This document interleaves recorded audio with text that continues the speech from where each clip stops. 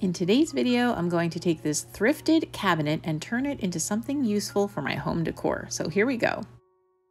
I purchased this cabinet about a year and a half ago at an indoor garage sale down in St. Peter, Minnesota.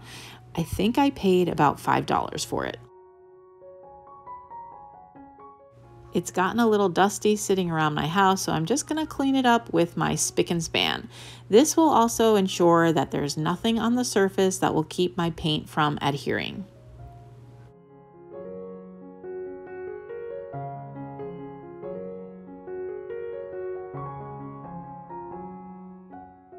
Now I'm going to go ahead and remove this hardware so I can paint the cabinet a little more easily.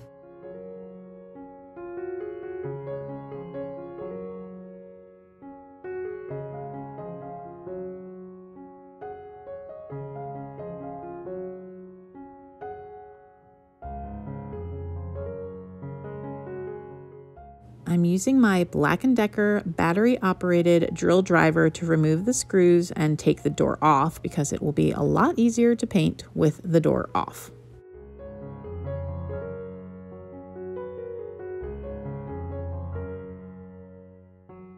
I need to be really careful not to lose the screws because they are so tiny. I want to interject this into my video before I go on. So what I didn't realize is that that hardware keeps the whole cabinet together. So if you take this off, which I don't want to do again, basically it all falls apart. These are just little plywood inserts. And so I will be putting at least some of the hardware back on, at least the little end finials.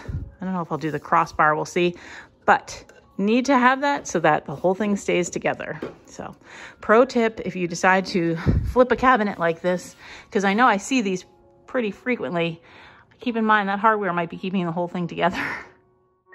Now comes the fun part. I'm going to do a base coat of chalk paint because it goes on really well and I don't have to do any surface prep. I'm using one of my favorite brushes. It's the Wooster Shortcuts brush and you can buy them at Home Depot.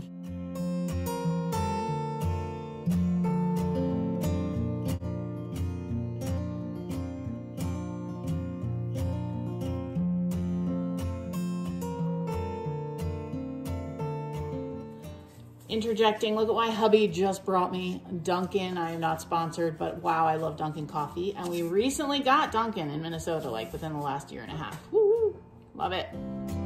Now that my chalk paint base coat is dry, I can use this latex paint.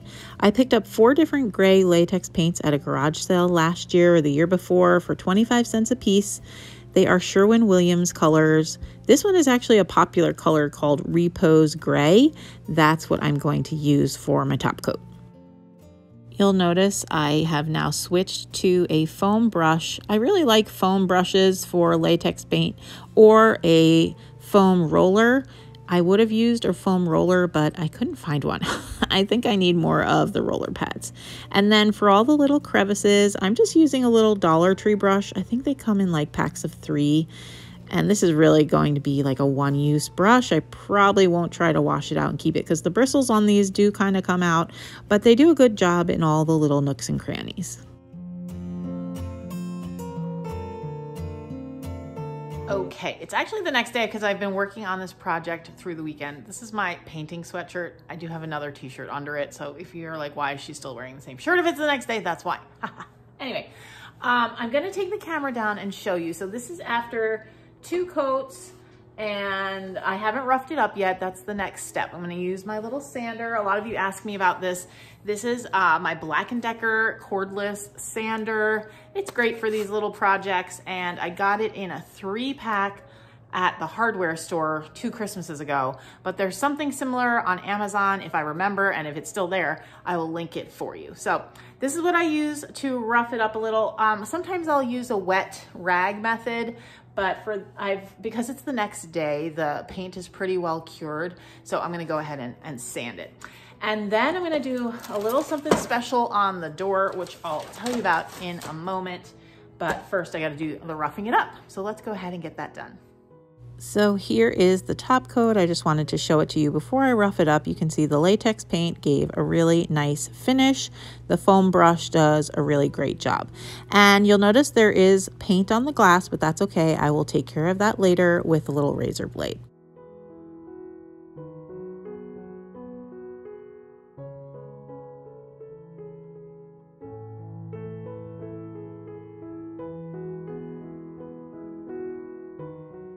I'm being really careful around the glass because I want it to be roughed up on the door, but I want to make sure I don't break the glass. Okay, the next thing I'm gonna do, I wanna add a little antique wax to it so it's not so bright gray and looking new, because my idea with this, well, I'll tell you about what I'm gonna do.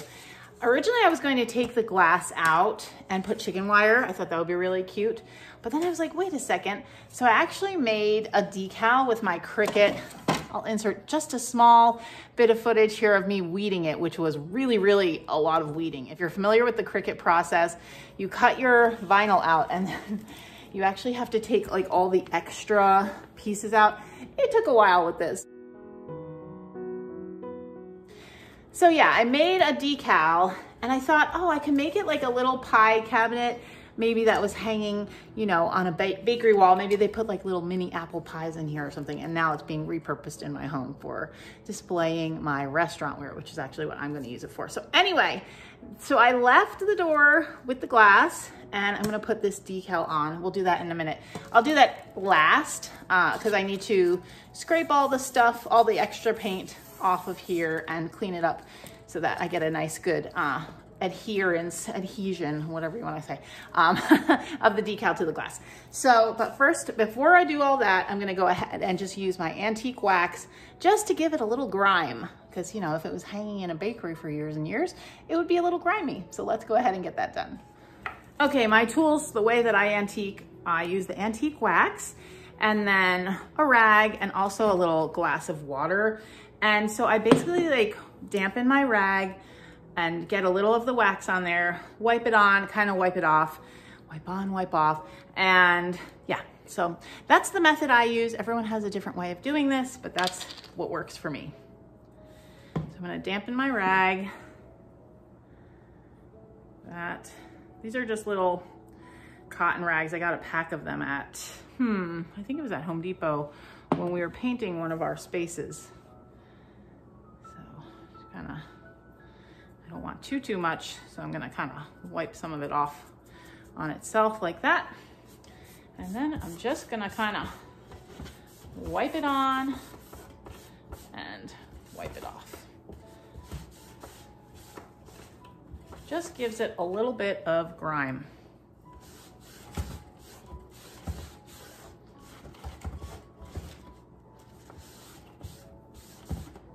And you can make it heavier in some places than others, but it's just so the paint doesn't look so fresh, you know.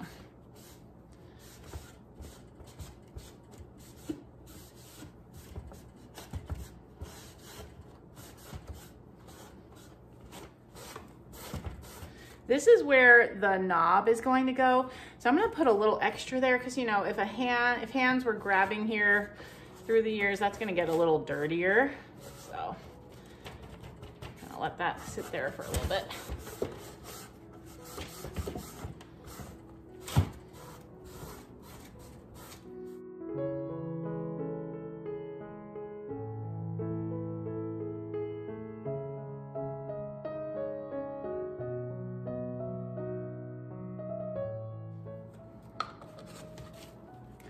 Okay, I'm gonna let that dry for a little bit because it just gets a little bit tacky when you do it. This is on latex paint, so we're good as far as like being sealed up and everything, but I just want it to dry and then I will come back and do the last step, which is, well, 2 steps, putting on the decal and then replacing our hardware. Because remember in the beginning of the video, I told you that even though I wasn't sure about the hardware, I'm putting it back because the thing will fall apart without it. I'm gonna leave it brass for now because I have been bringing more brass back into my house. I can always spray paint it once the spring hits. Can't spray paint here in Minnesota right now, it's too cold. But once the spring hits, I can always change it if I want. But for now, it's just going to be the brass that it already was. Everything is kind of cured. I'm gonna use my razor blade to take the excess paint off the door.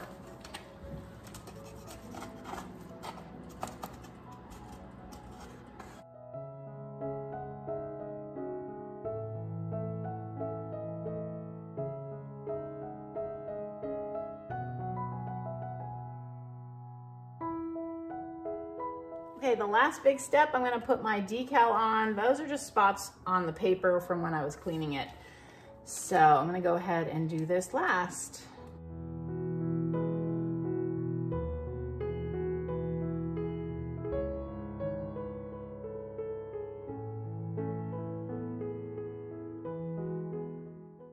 Because the decal is so intricate and has so many thin spots, it really wanted to lift up with the backing that I was trying to take off. So I'm just using my little tool, my little yellow flat edge tool, to make sure that the decal stays on the transfer paper and doesn't come up with the backing that I'm pulling up. And I'm just going really, really slow and taking my time, because I'd rather take my time than have to start the whole thing over and weed a whole new one if I wreck it. So better to just take a little extra time.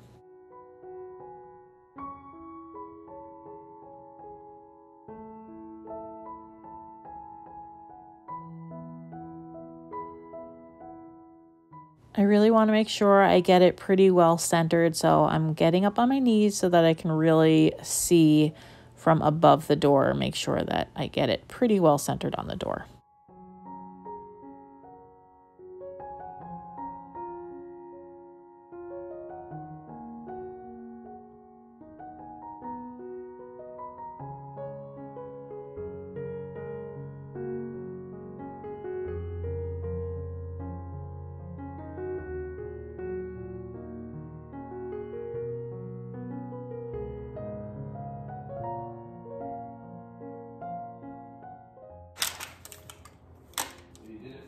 Yes. Oh, it looks so cute. I love it.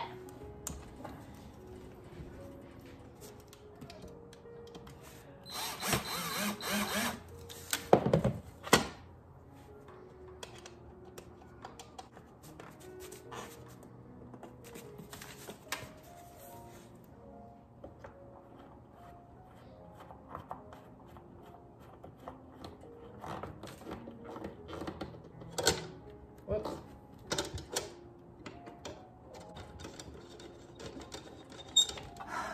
It's assembled. Full disclosure, I had to get Chris to help me because the screws are so tiny. So one of us had to hold it while the other one used the driver to put the screws back in. So anyway, I'm gonna try to get this hung on the wall, but I love it. What an improvement.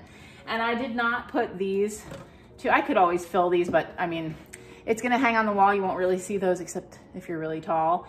And I think probably originally there were bars that went from here to here because these all have the whole similar holes to this. So without that bar, I really don't need the extra little thing, doodad sticking up, and these are the ones that hold it together. So if I ever really feel like it, I can always fill those holes and paint over them. But for now, I'm not gonna worry about it. Here it is, I love it. I'm so excited. This is an old thermostat, doesn't work. So we were limited by that. We have not taken our Christmas village down yet. This whole area is getting changed. These shelves are coming down. Different piece of furniture is going here.